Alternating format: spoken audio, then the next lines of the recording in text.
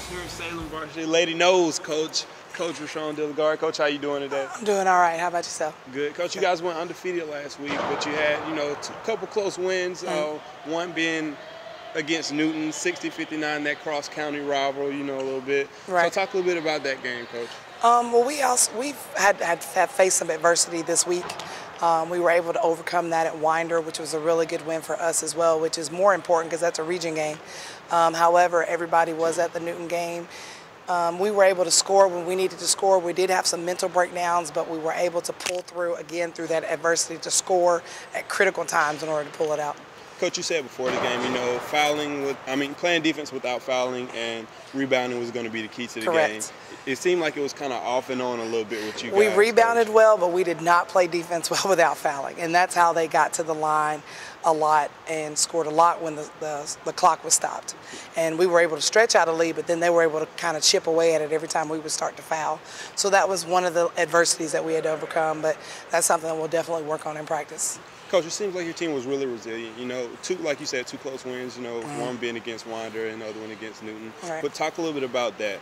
Well, a lot of times we've just gotten to the point of everything is not going to be a blowout. We try to play every possession as if it's the end of the game possession, because typically it's not the last play that got you beat. It's all those small plays throughout the other quarters that have accumulated, and now everybody sees that last play. So we try to play it play by play every time an offensive defense series. Make sure we're doing what we're supposed to do and stay focused on that goal instead of the scoreboard and what the other team is doing.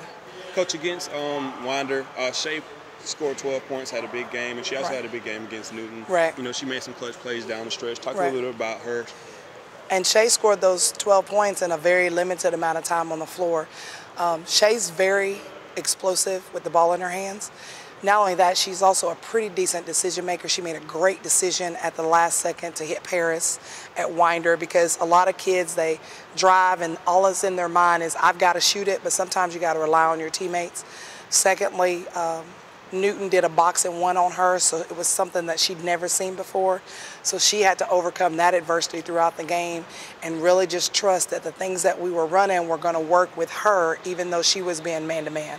So I think she really did a good job of being patient, taking whatever they got you, and also trusting her teammates. Okay, Coach, you got a stretch of road games coming up. I don't think you guys have a home game until the new year. Right. So talk a little bit about, that upcoming stretch. We've got Flowery Branch tomorrow, which is always going to be difficult going to Flowery Branch. We have Appalachia actually on Friday. We're at home Friday. And then we have Southwest DeKalb on Saturday. So a lot of times before the break, you start getting these 2 and 3 games in because you got to get those non-conference games in. But again, we try to protect home court and win the games that we should win so that we're sitting where we need to sit at the end of the region. Thanks, Coach. All right, thank you. A.G. Pruitt is your local heating and air service in Rockdale County. They should be your first call for your commercial and residential HVAC needs. 24-hour service and professional technicians separate A.G. Pruitt Heating and Air Service from all of the rest.